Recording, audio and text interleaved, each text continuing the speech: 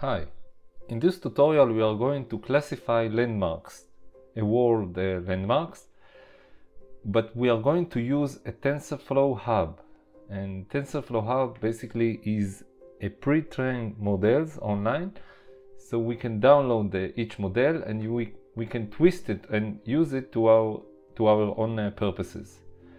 So first of all, we are going as always to build our own Conda environment.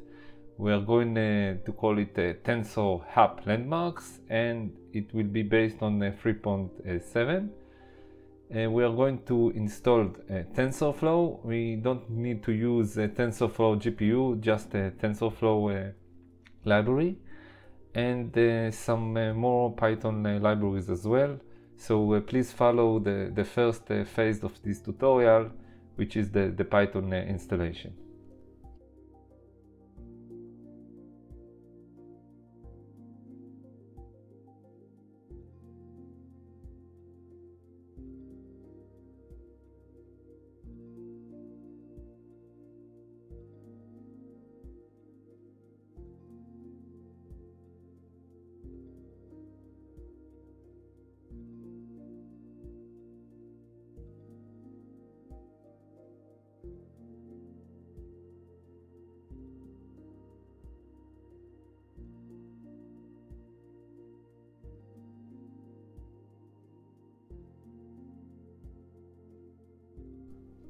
Okay, now we are going to install the Tensorhub.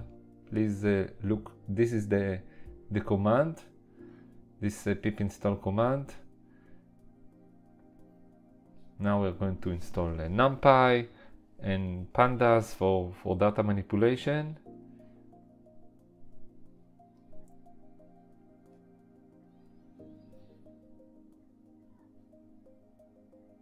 And the pillow, the pill library for images. Okay, the next phase is googling the Tensorhub, and you can see that there are several models, and we are going to search for a specific classification image model. We are going to look for the landmarks model, and this is the web page. You can see that there are several models for Europe, for Asia, for Africa. Each model has its own landmarks, and we are going to use the Europe model. So first you can watch this page. There is a sample code, and very straightforward process. So now we are going to create our Python program. I will call it run Google Tensorhub. We are going to change our Conda environment to our new Conda environment, the one that we created before in the first phase. And the first process is importing the relevant libraries. Please notice there is TensorFlow and TensorFlow Hub. The next phase is copying the URL address of our model.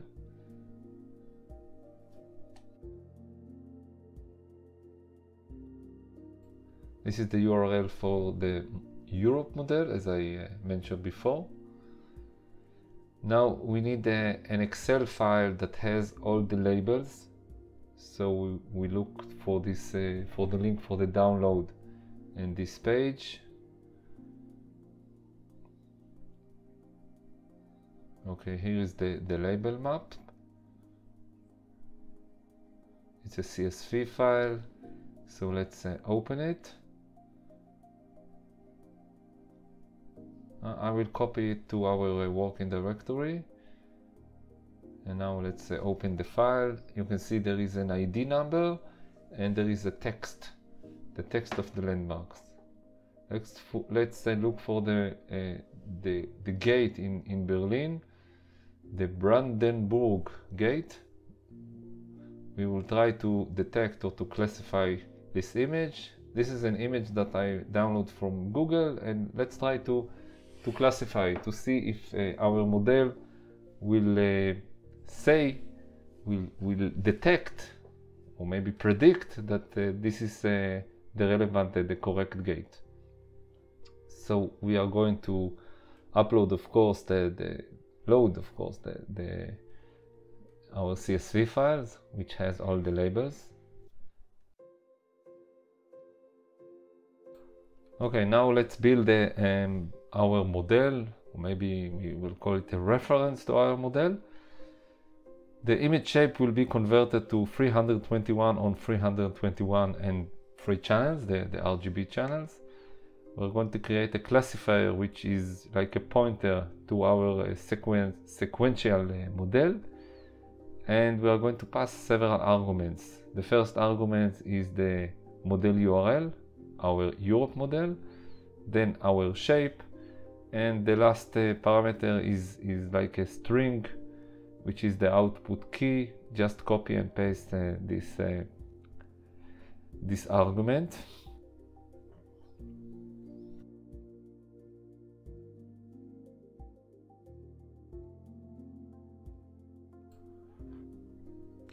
Let's run this Python code just to see our syntax, to check our syntax. We have some syntax error. Let's fix it and run again.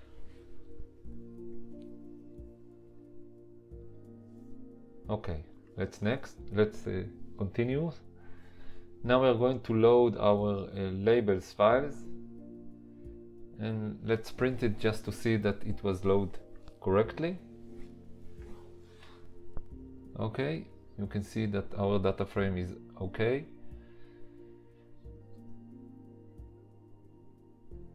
Now let's combine it together as a dictionary, the ID and the name. This will help us in the next phase to look for a specific ID and to extract the name.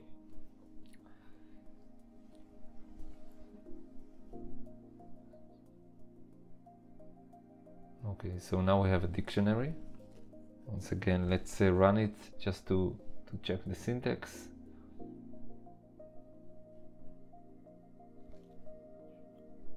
Okay, so I think we are ready to try and predict an image with our model.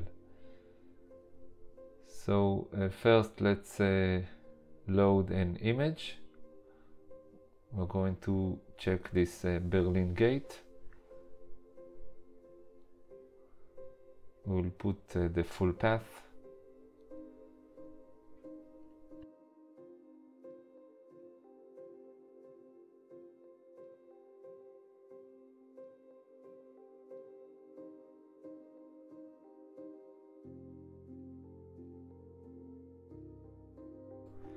Now let's resize the image to our image shape.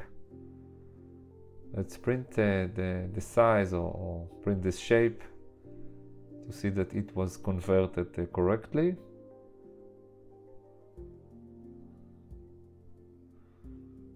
Okay, now we will convert it to number array, since our model needs as an input our number array image.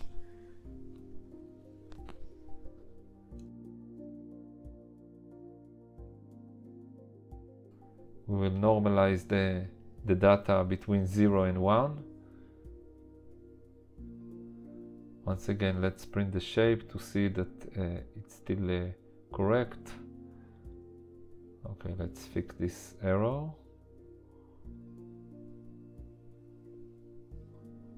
Okay, that's good. Now let's run our model.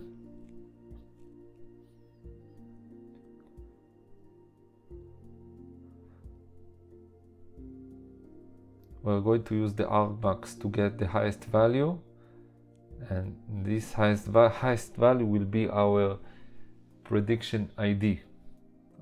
And then we are going to look for it in the dictionary, in our label dictionary, and find the relevant text. but we have an error since our model needs a batch of images. So we are going to add another dimension to our image, and then we can send this argument, this number array, to our model. So we are going to use this function, and now our image variable will be a batch of images that has one image. And now let's see the result of the model, and you can see that it is this gate, this Brandenburg gate in Berlin. Okay, that's worked fine. So let's try another image. This tower is from London. It's another Europe landmark. So I'm changing the name of the image, run the same code, and you can see the Tower Bridge of London. That works fine. So now let's try using the OpenCV library in order to display the image with the prediction text. However, I didn't install this library, so we will do a pip install of OpenCV Python. Of course, I will leave a text file with all the required libraries.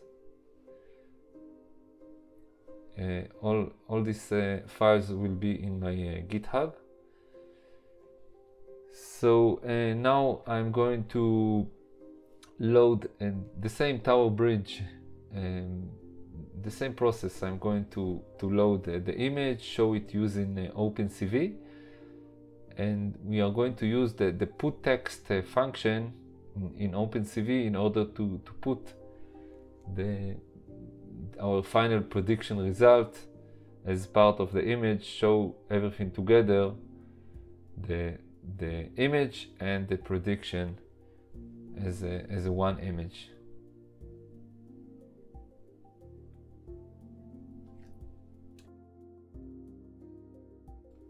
The put text have several arguments: the image, the relevant text, the position of the text, the font, the color, and how thick would be the text, and the I'm show displaying the image using the wait key that wait for the keyboard. So let's run it.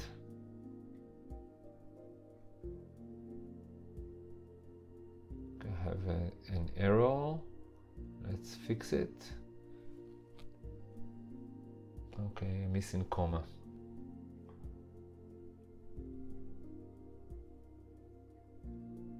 Okay, you can see the image and the text. Maybe I should change the color.